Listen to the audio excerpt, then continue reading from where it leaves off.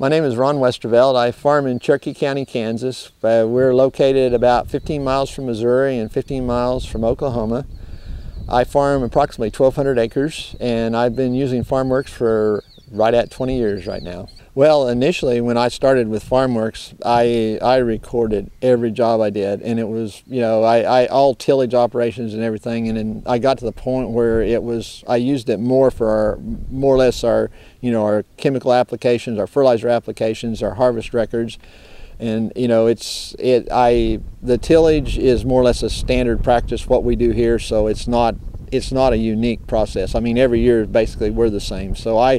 But I rely upon FarmWorks for my record keeping, for my chemicals, for my fertilizer inputs, and then I analyze my yield data.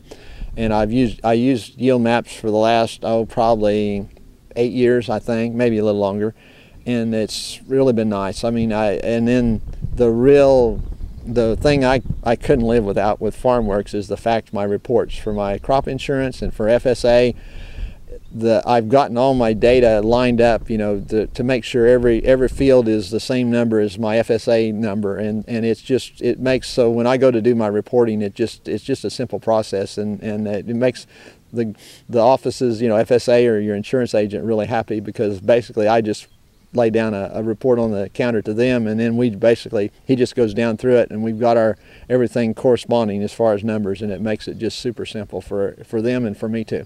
During the last 8 years, I've started with Ag Leader to download my yield maps, then I've gone to John Deere to download those yield maps, and then with my Trimble products, especially for planting, I've used those to download my maps for population to correspond to see how they work. And the nice thing about FarmWorks is the list that you get is a long column, so FarmWorks works with almost any equipment you have. I mean, whether it's Trimble, Deere, or Ag Leader, or there's a long list, and that's the nice thing about it.